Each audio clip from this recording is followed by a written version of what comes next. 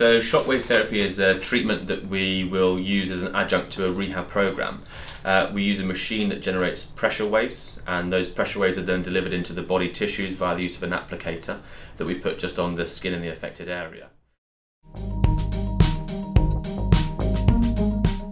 We'll use shockwave therapy usually when patients haven't responded well enough to a usual rehab program. So if they're having ongoing pain, impaired performance or impaired quality of life. Typically we'll use it in the shoulder, around the hip, in the knee and the foot and ankle for conditions such as tennis elbow, gluteal tendinopathy and plantar fasciopathy.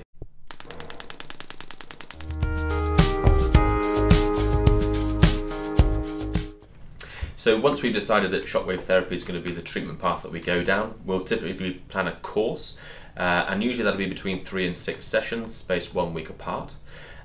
On each session you'll come in, we'll identify the area that we're going to deliver shockwave therapy to using the ultrasound machine, and then we'll put some ultrasound gel just onto the affected area and then start the shockwave.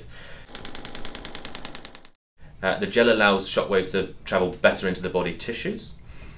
Each session takes about 5 to 10 minutes to complete, and at each occasion we're monitoring your pain levels and making sure that you're comfortable through the treatment.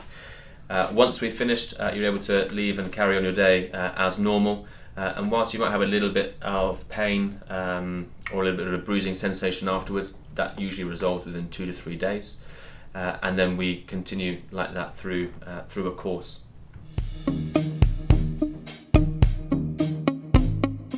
So in general, shockwave therapy is a really safe treatment and it's got a very good side effect profile. I'll always tell people that during the treatment itself it can be a little bit uncomfortable, but we can adjust the settings to make it more tolerable and more comfortable for them. There is a theoretical risk of tissue rupture after shockwave therapy, but I'll always tell people not to do any heavy loading or heavy lifting through that affected tissue for 2 to 3 days after, just to reduce the potential risk of that.